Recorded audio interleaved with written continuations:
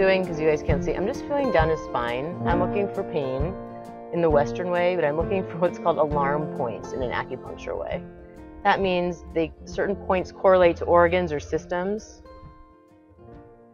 So when there's a reaction at certain ones, which he is reacting to the same ones, which is bladder 23, which is, so that would be L2, L3 if you're like, oh, where is he uncomfortable? But that's also the kidney point. Kidney governs bone in Chinese medicine, so sometimes that means like arthritis or spinal cord issues are going to be a primary concern.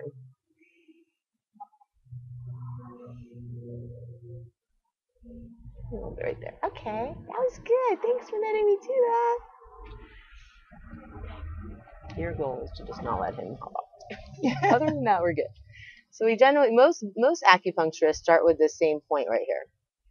That's GV20. For us, it's like the top. If you go to the highest part of your head and you press, it hurts. Press. Freaking hurts. But it's really good. It's a calming point. It's an entry point. It's the gate point.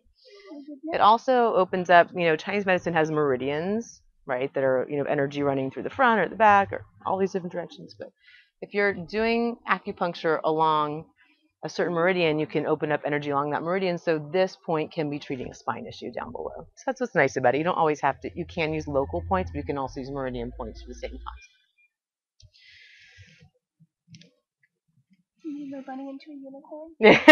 Is that okay? Yeah, that's fine. Look, he didn't even.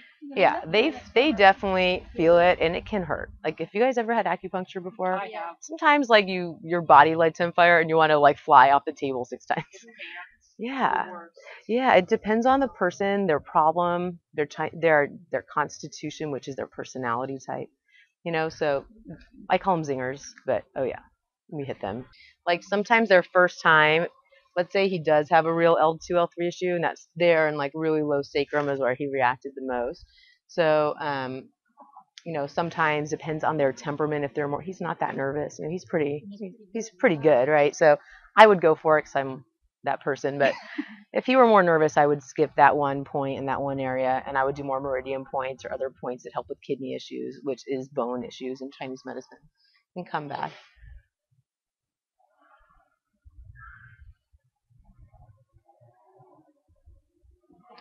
That's Bachwei. That's the point that is where our lumbar spine meets our sacrum. But we call that anatomically the lumbosacral junction.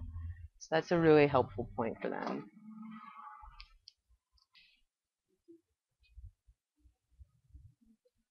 Oh, so I went for it today. This is what happens when you go for it.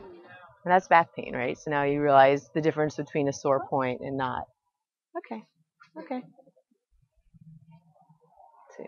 If I were a little more conservative, I would have skipped it, but we did it. But it's okay. He's gonna relax.